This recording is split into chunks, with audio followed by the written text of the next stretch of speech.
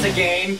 Yes, it was. My God, that's It's a fun tough. game. It's hard, though. That's a tough That is one. a hard game. I think the thing that makes it so challenging is having it be a 20 roll, and everything's higher than, like, this guy being a 9 is stuff, but everything was like 12 or higher, so it's... Yeah, you've got less than a 50% chance to hit.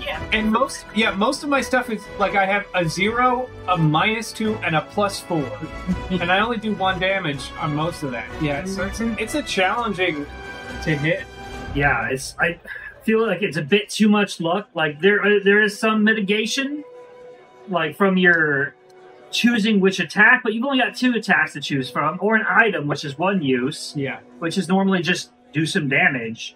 So I feel like there's not enough strategy mitigation to, offset how random that damn dice was. Yeah, it could be a challenge, because especially when we're, like, stuck in these, there's a lot of corridors, and we're fighting, like, head-to-head, and my guy's not really meant to be fighting head-to-head, but, like, I find myself in the fray anyways, because hitting with my quarterstaff is my best chance of fighting a guy. Something that the online rulebook says that's different than the printed one. All characters start new chambers with full health and no items carried over from the previous chamber. Alright, seismic event. This could kill James. Oh, this could kill me. Don't kill me. Ha! I said not to kill me! I thought you said to kill you! Damn it! James is dead. I'm dead. Alright.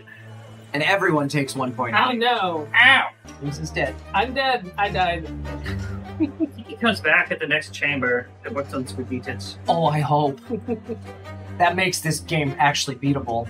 That's completely opposite of what the rulebook... Okay, so that's another thing I have a problem with, is how different this rulebook is from what they have online. Updated rulebook on the website. Yeah, because that changes, like, mechanics, changes the whole game. Yeah, with this is version 1.01, and that, I'm guessing that's version 1.0. 1.0, so...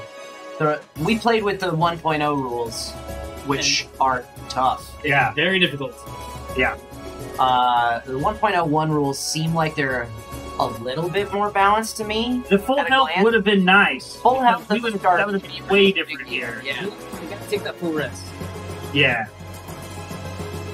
But then, yeah, man, having everything be less than a 50% chance to hit them. Yeah. Snacks were gone. Hope is lost. And all of the bad guys have bonuses to hit that are pretty substantial. Everything hits way harder than we hit too, which is yeah, they all hit for damage that's like a minimum of 2. Yeah, we were definitely the C-class adventurers. And we cap out at 2 damage. I mean, my backstory was he and found they the have magic more items. It said it was for a prophecy, and he's like, well, I guess that's me. So he went out in the world. He got himself killed in a dungeon, and so someday an adventurer will find his... The main class adventurers were like, send those guys down. They could have sucked. Yeah. I'd be curious. I don't particularly want to do it tonight because it would involve us taking time to read through that rule book. Right. But I would be curious to play this game like with the 1.01 rules, just to see how much if it's significantly easier or if it just feels more plausible. I feel like we would have had a more chance to get all the way through it. Yeah, starting with full health on this. But this felt impossible. Yeah. Insurmountably difficult. Yeah, that 3 HP was not enough to deal with this bull. Yeah. And we were all there's a lot of like shit. There's a lot of RNG to your chances because like what items end up locked behind gates, what is the dungeon layout, what's the orientation of all of these cards, where do they all end up landing on the map? All of that stuff, but there's still a lot of stuff like that is already guaranteed. You're guaranteed to have 3 items locked behind gates. 1, 2, 3 items on this chamber. 1, 2, 3. 1, 2, 3. Is there any more items? Are there items that I'm missing? Yeah, these ones. There's a monster. Oh, that's a monster. There's an item. Okay, so there's 3 and 3. So technically, you could be in a situation on this floor where all 3 keys are locked behind the 3 doors. Yeah, That's definitely a possibility. That is game breaking. Yeah, that's not good. Because what can you do? You can't. You can't get in to kill this monster there, especially if by the 1.01 rules, items don't carry over, so there's no way for somebody to teleport in there. Right? Yeah, no, not even possible. The hammer destroys one space of wall, allowing characters, monsters, and attacks to pass through. Okay, so that's there is. So there's still a way to get. There's a guarantee that you can open. Yeah. You'll either get a key or then it's not. The game is not broken inherently there, but it is very challenging. It is. Yeah. I think the 1.0 rules, it's too challenging just based on how that went. Right. Obviously, most people were bitching. I expect to lose a co-op game the first time I play it. I better be losing it. Yeah, because that's the replay value. Yeah. Is the difficulty. But that just felt, my God, that's impossible. But knowing that there's updated rules, and just like looking at some of those Those updates, have helped because it still doesn't fix my problem of how hard it is to do damage to things. Yeah. Because it does feel like it's a 25% chance every time, which feels too low for a monster that has 12 hit points. Yeah. Yeah, That can dish out 4 damage per turn. Yeah. Yeah. Especially in the first level, I'm like, these pile of rats is beating the shit out of us. Oh God! Could not hit those rats to save my life. And I'm going to attack them with my 4. What, how much moves? 6? Yes. Yeah. Alright, and then I am going to attack with my scimitar, which is a -1, so I have to get at least a 13 of them. I did not do 10's that. not going to cut it. I did not do that. So, I just went swoosh, and they're just like really, really like fast little bastards you can't really catch.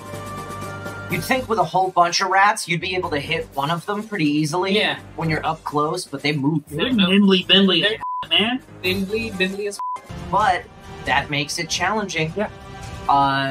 So I would be curious to try it, knowing the updated rules instead of the printed ones. On my +4 attack, I don't think I hit a monster once. I don't. How many times did you hit with your +4 attack? Never. I think you hit yourself. Yes, you're right. The only time I twice, I think. Yeah. Well, once was with my +0, and once was with my okay. No, it was with my -2. So I actually got a -1. Oh, devastating. So it's a very challenging game.